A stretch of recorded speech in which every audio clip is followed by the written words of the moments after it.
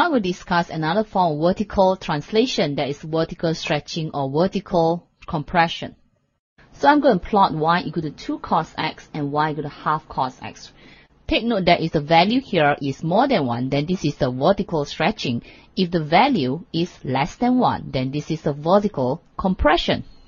We start by plotting y equal to cos x. We have 2 pi radian. Remember, if x is internal radian, you have to use 2 pi radian, not 360 degree. So cutting half, you have pi radian. You have 0 here. Half again, you have pi over 2 radian and 3 pi over 2 radian. The range for cos x is again -1 to 1. Remember, for cos x, for 0 degree, they start with 1. Then pi over 2 radian, 0. Then pi radian is -1. Then back to 0 again. And 2 pi, they are back to 1. So this is a general pattern of y equal to cos x. It's very important to know the general pattern before you can do the transformation.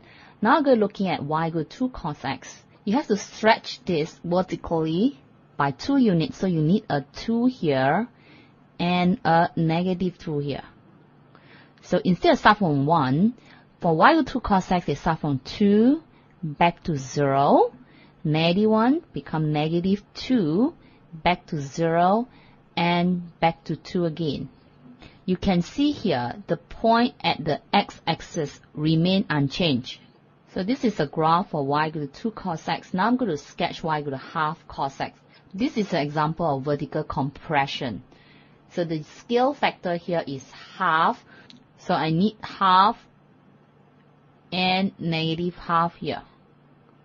So they're going to start from half back to 0 to -half to 0 and half again.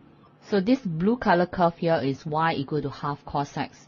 If you compare y equal to half cos x with y equal to cos x, you can see that for y equal to half cos x, this graph is being compressed vertically, but for y equal to 2 cos x, this graph is being stretched vertically by 2 units. We can see that the amplitude, that is the highest point from the axis. The amplitude for y equal to cos x is 1 unit.